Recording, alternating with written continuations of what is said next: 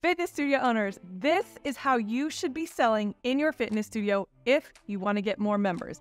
And that is prescription selling. And today I am here with Matt Kafora, who owns 7 Orange Theory Fitnesses. But before we dive in, if you are a gym owner looking to get more members, more money, and more minutes back in your day, go ahead and click the link in the description below. You can get a free strategy call with one of our member success consultants who will take you through and see if you are a good fit for our program.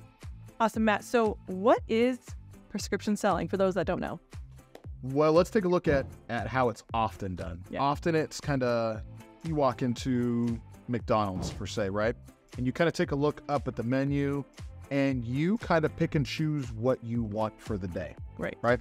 Oftentimes that's how it's done in a lot of fitness studios. And they show a price sheet and some membership options and present it to the member in a way that's kind of like, pick and choose, what would you like, right? Yeah. Well, this is not McDonald's, right?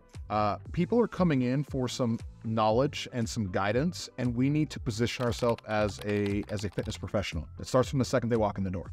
Right. So that starts from, if your organization is set up with a front desk who does your client intake, they need to position themselves as a fitness professional all the way through the sales process to when they touch that coach or instructor. Again, fitness professional, and then getting back to where the sale actually happens, fitness professional. So holding that place as a fitness professional versus an order taker at McDonald's, right, is truly what separates prescription selling kind of from that order taking type selling. So a prescription sale allows for that fitness professional to hold that space and then present a prescription based on that prospective member's needs to get them to the goals that they want to achieve within your space. Right. If we don't prescribe, then we leave them to their own devices, and it allows them to kind of pick and choose, which may or may not be the best for their goals. Right. They don't know what's the best for them. Exactly. Right.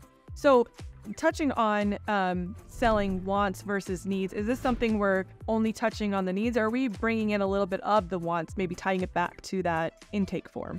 So the intake form's huge, right? That's a game changer for you in your business. Mm-hmm. Your intake form allows you to really deep dive into why that person is here today. There's 2 motivators. One is pain and one is pleasure, right? 99% of the time, especially in fitness, it's a painful experience that has caused them to take action. Right. So what needs to happen is we need to kind of deep dive into those wants, and then we need to create those needs, because people will buy more than what they want than what they actually need. Right. So what we need to do is take that deep dive into that discovery piece of things and find out what exactly they're wanting. Right. 99% of the time we hear like, I want to lose weight and I want to be healthy. Right. Like, what does that mean though, right? Let's start to deep dive into that stuff and then find that dominant buying motive, that X factor, that hot button, right? And that's where we can kind of push on, and that's what allows us to tie back the prescription, because now we have this emotional tie to, McKenna, I need to see you in here 4 days a week, right? To get you to your goal that you told me of X, Y, and Z. Right. So that way we tie to this emotional piece. So now we have the tie of the want and the tie of the need, and it's presented from a fitness professional in a prescription type setting. Right. So it's not just, hey, I need you in 4 times a week because you said you want to lose 15 pounds. It's, I want to see you in 4 times a week because you said you wanted to lose 15 pounds because you don't want your son to be bullied because your mom's overweight. Things like that. You really tie it back into the both pieces, which I love. If we just keep it surface like that, you lose a lot of that emotional tie. It turns into a sale. Right. People don't want to be sold. Right. They want to buy. Right.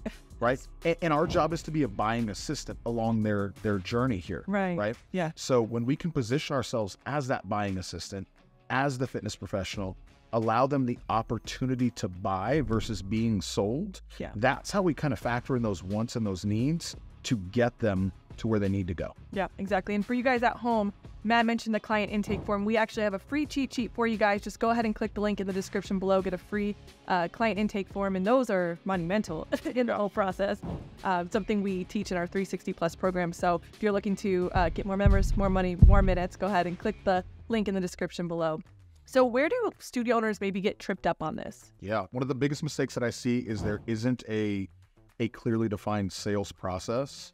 Sales kind of has this icky connotation to it if we don't truly understand what that means, right? A sales process, again, we're positioning ourselves as a buying assistant through someone's journey. Okay, we'll go back to that pain and pleasure piece, right? Something painful has happened. Something so painful that's caused Mrs. Jones to get up off the couch and to take action. Yeah. Right? Fitness for most people is kind of uncomfortable. Very. Right? They think it's a whole bunch of pretty people, Barbies and Kens, people that have done this forever, looked amazing, feel amazing, and they're going to walk in likely deconditioned, potentially overweight, out of shape, not feeling amazing about themselves, and they're going to walk into a gym full of Barbies and Kens, right? So there's already some trepidation with these members. So what can we do to create this welcoming sales process? And that's what it is, right? We're assisting them through this journey, and that journey is the sale. The journey of fitness is our sale, right? But we need to create this warm, welcoming environment, and there has to be system behind that because it needs to be the same for every client that walks in. Right. It needs to be practiced. It needs to be honed. It's a process. It's a skill set.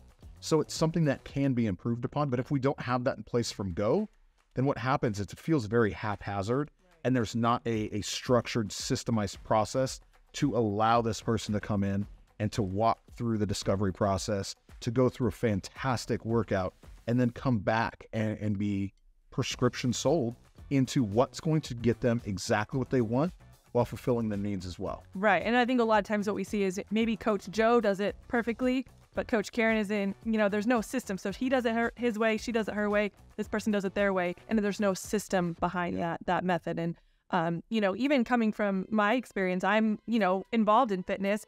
Even when I start a new gym, I'm still nervous, oh God, Sure. I need someone to be, guiding me through the whole process because I have no idea. And you got to assume that the person that's in your studio has no idea what's going on and what to do. So awesome. Anything else you wanted to add about prescription selling and why studio owners should, do it? Yeah. Tough to prescription sell if you just hear it one time. Yeah. Right. So there's a semblance, and again, it ties back to this entire process, right? But it makes the final sale so much easier if you start the prescription sell from go. Yeah. Right. And some people are going to be like, Matt, how does that even make sense? How are you going to start a prescription sell from go when I haven't even had the opportunity or ability to sell this individual yet? But it's in a lot of the language that we speak. Right. Right. So the language of 4 is something I love. So McKenna, if I tell you to come in 4 days a week, 4 days a week, 4 days a week, 4 days a week, how many days a week are you likely going to come in? Probably 4.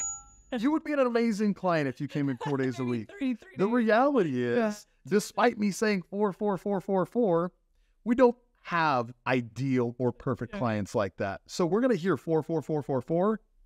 McKenna's lying. She's got to come in 3 days a week. Yeah. 4 right? For a lucky day, a lucky week. 3 days a week, right? Which is great, yeah. Right? But knowing that I'm going to start by speaking the language of 4. McKenna, do you have at least 4 days a week to commit to your fitness goal of dropping 30 pounds and getting back to X, Y, and Z, how you felt 10 years ago when you felt super confident and you felt great about yourself when you looked in the mirror? Right.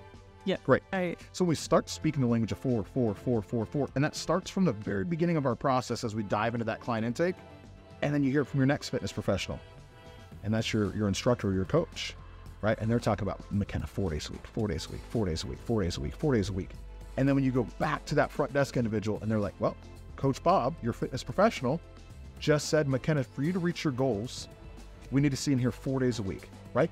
For you to be taken all the way to your fitness goals, I need to see in here 4 days a week. And that's huge, right? Right. I've now prescription sold you based on your goals, right? No longer are you walking into McDonald's and choosing off the menu. Right. Based on your goals, I need to see in here 4 days a week. Right. Right. I'm still not going to get her 4 days a week. But if I can get 3, knowing that, right, it's good. And this is where it's just small tweaks.